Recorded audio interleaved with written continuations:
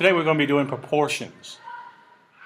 Proportion is an equation stating that two ratios are equal. You've already done ratios, and if you remember, ratio is just 6 to 2, something like that, or 5 to 3. Excuse me, that's dots right there.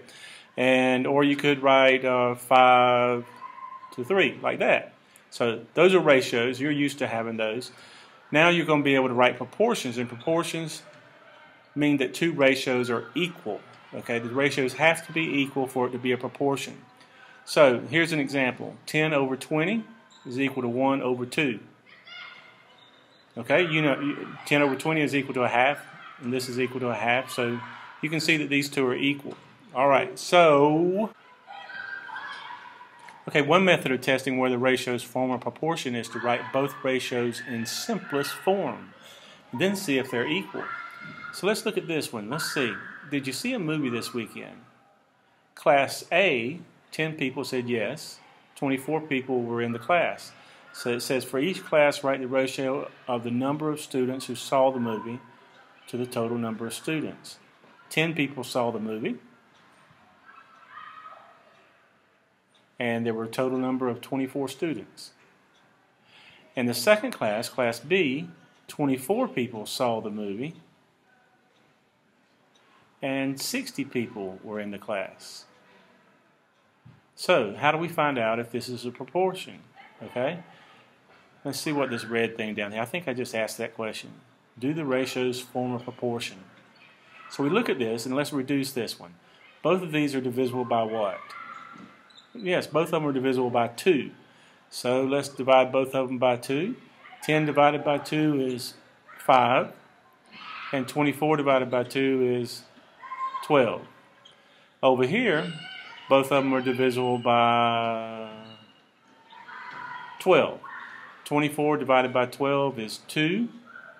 And 60 divided by 12 is 5.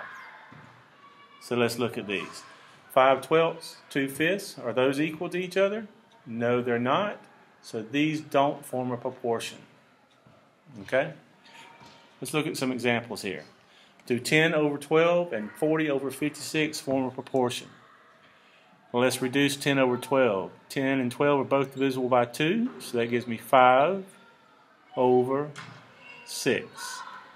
40 and 56. Let's see. Both of them are divisible by 2, so that gives me 20 over 28.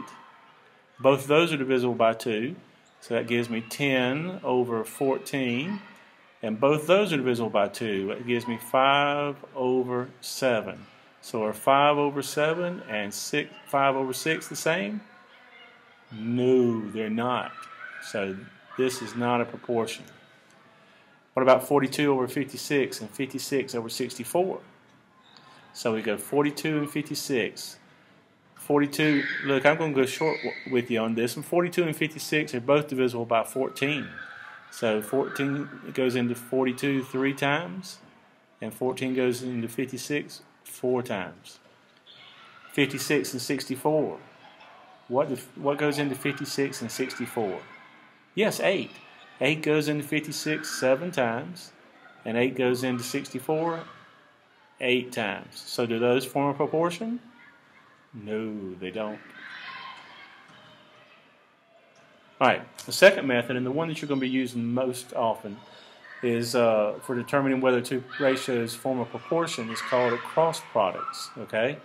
Are you familiar with cross products? So what you do is you've got 5 6 equals 10 12s. Okay? So the first thing you're going to do is multiply 5 times the 12, and that gives you 60. And then you're going to multiply 6 times 10, and 6 times 10 gives you 60. So since 60 equals 60, that means that yes, this is a proportion because that came out to be equal. So this is a proportion. Yay. Okay? Your turn. You do this one. Do these ratios form a proportion? Remember, what you're going to do is multiply across. Okay? Multiply across the 5 times the 54 and the 9 times the 30. Your turn. Okay, so we go 5 times 54. That's 270. And 9 times 30. That's 270. So yes, this is a proportion. Oh, I messed up. Look at here. I was supposed to do this. I don't want you to lose this. So let's see. 30 times 9 equals 5 times 54. 270 equals 270. Is it a proportion? Yay! Yes, it is. I almost messed up and you didn't get to see that. All right, what about these? Do these ratios form a proportion? Form a proportion. Do these ratios form a proportion? Threw me off that I left off that M right there. All right, so what are you supposed to do? Your turn. Pause the video and get back with me. So we go 7 times 65. Do I have it? Yes, I do. 7 times 65 equals 8 times 55. 7 times 65 equals 8 times 55. We just do the cross products. 8 times 55, 7 times 65. Okay? All right. Ooh, I bet we've got another one down here. 7 times 65 is 455. 8 times 55 is 440. Are those equal? Why, of course not. They are not equal. And so if they're not equal, that means that we're not happy. All right, now how can you use this? Your boat engine needs 5 fluid ounces of oil mixed with every 2 gallons of gas. So you've got a boat. The engine needs 5 fluid ounces of oil mixed with every 2 gallons of gas. Then you've got a gas container. And the gas container has 12 gallons of gas mixed with 34 fluid ounces of oil. Can you use the gas in this container in your boat? So let's write it out. See what we've got here. 5 fluid ounces of oil.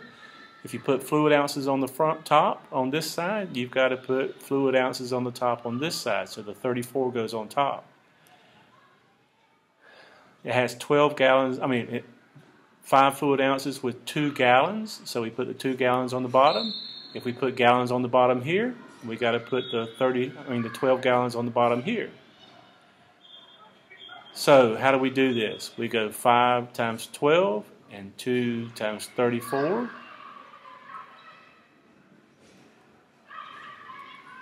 5 times 12 is what? Is 60. 2 times 34 is 68. Those are not equal, so that means no.